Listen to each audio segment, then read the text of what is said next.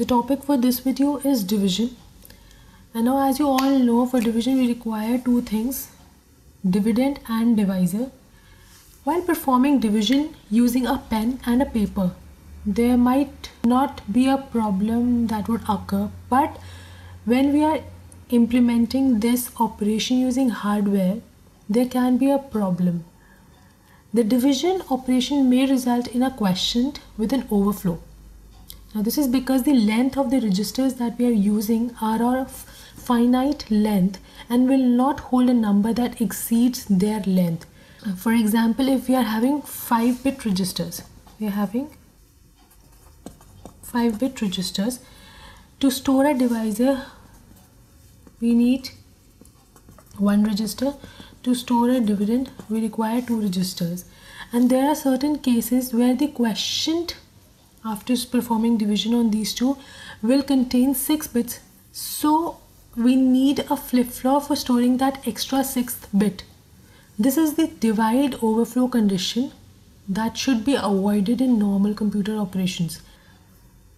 And now the question is, when can this situation arrive where the length of the quotient can be greater than the length of the register? That is when the dividend, the 5 most significant bits of the dividend are greater than the divisor. The quotient will have a 6th extra bit.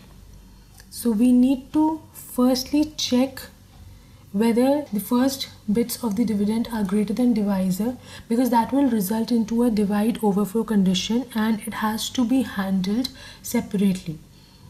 If not, we'll continue with the division process. So this is the flowchart to perform the division. Firstly, because A dividend is stored in AQ and divisor in B, where B is 1 register and dividend is stored in 2 registers. Now, because when the sign of the quotient is to be determined, you need to know the sign of the dividend and the divisor. If the sign of the dividend and the divisor, that is AQ and B, are alike, the sign of the quotient will be positive. If they are unlike, the quotient sign will be negative. So we perform the XOR gate between the sign bits of the dividend and divisor, and whatever will be the result will be stored in the sign bit of the quotient, that is Q. Now, to compare the first bits of the dividend and divisor, we perform the subtraction here.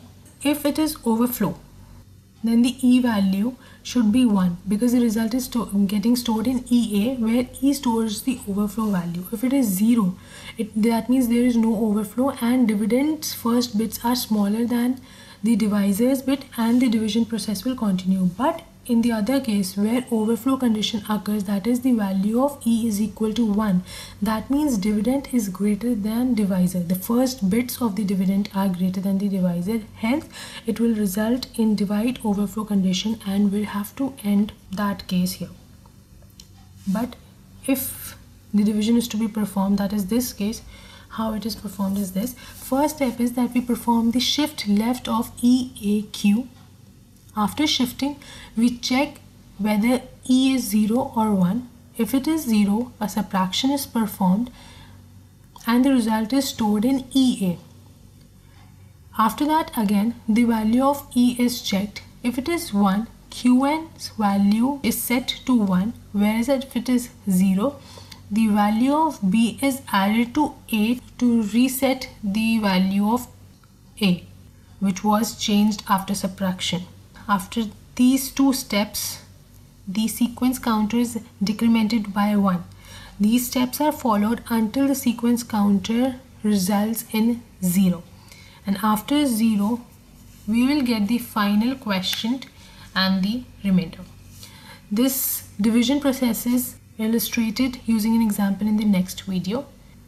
Thank you.